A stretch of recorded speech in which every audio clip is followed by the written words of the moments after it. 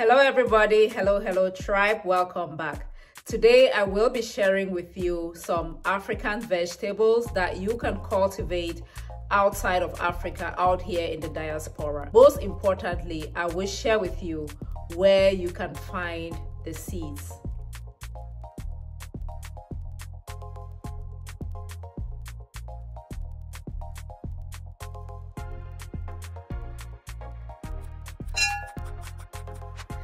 Now let's get into the different types of African vegetables that you can cultivate out here in the diaspora. As I call the vegetables, I'm going to just put where you can get the seeds somewhere on the screen.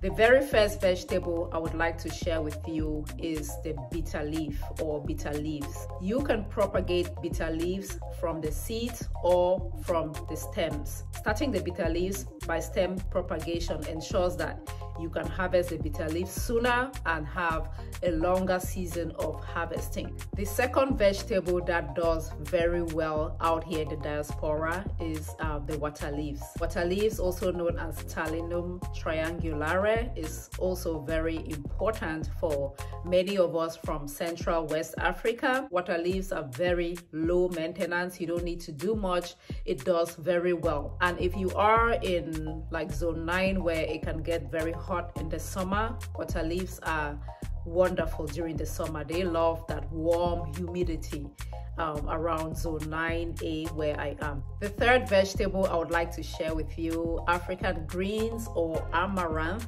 Those are very low maintenance as well, extremely nutritious. They grow very easily, but depending on where your garden is, you might suffer from pest issues with this vegetable. I don't normally like growing a lot of greens. It volunteers itself in my garden anyway. The fourth vegetable is Kontrinjamanjama onjamso. That is the garden huckleberry.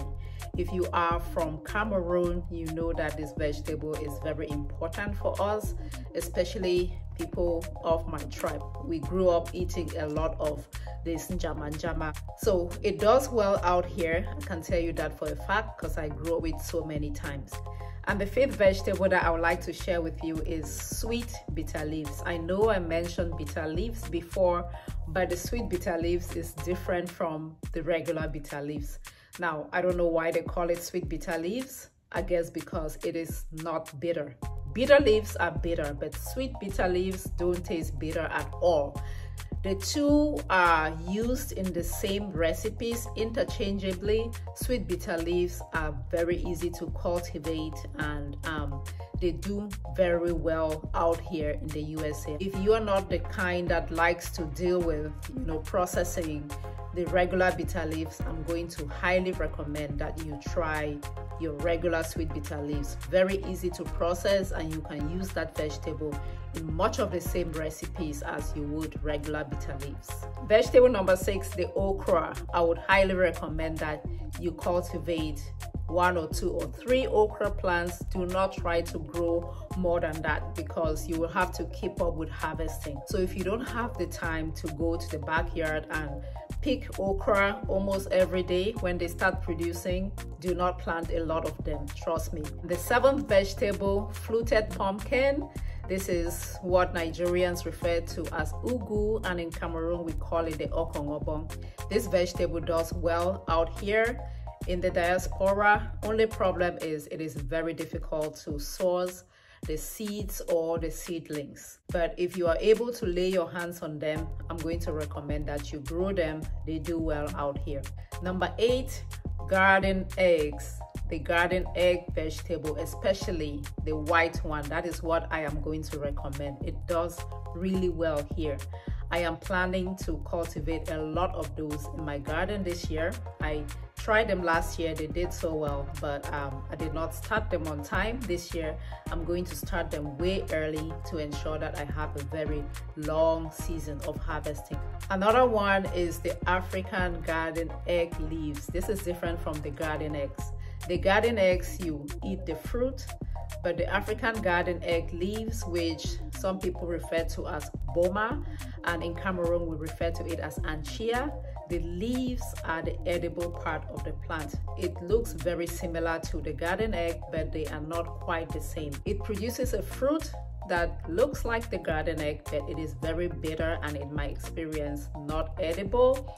The leaves, however, are edible, very nutritious and medicinal as well. They do very well out here in the diaspora. I had a lot of it in the garden last year. And number 10, the corn, or maize as we used to call it. Nothing beats that sweet, fresh roasted corn. If you are craving sweet, roasted, fresh corn, go ahead and plant a couple of them in your garden. Just make sure that you have enough space to dedicate for the corn, because you need a lot of it for cross-pollination, for pollination to occur. If you don't have a lot of the corn growing in one place, it is not going to be properly pollinated, and you end up with that corn that you have a whole cup with like 5 grains of corn on it. Number 11, hot peppers. A lot of African cuisine is very spicy.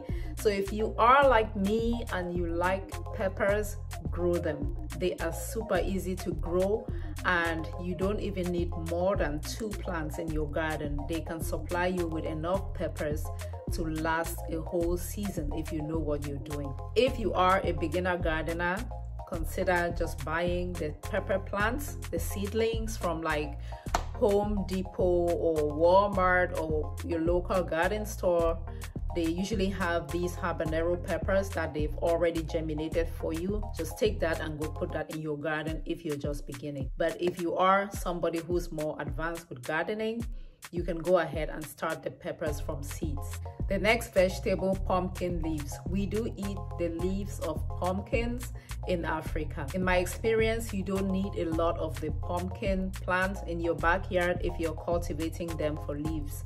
About 3 to 5 is plenty. If you don't have a lot of space, the pumpkin plants can just crawl and take over your entire garden, so be careful. Number 13, egusi. This is a very important seed in our African cooking, and yes, it can do well here depending on where you are. I have cultivated the egusi before, but I planted it rather late in the growing season, and it produced a fruit, but frost got here before the fruit could mature. If egusi is something that you're interested in, you can definitely try it. Number 14, cowpeas. Some of us from Cameroon, we eat the leaves of the cowpea plant. We eat the leaves.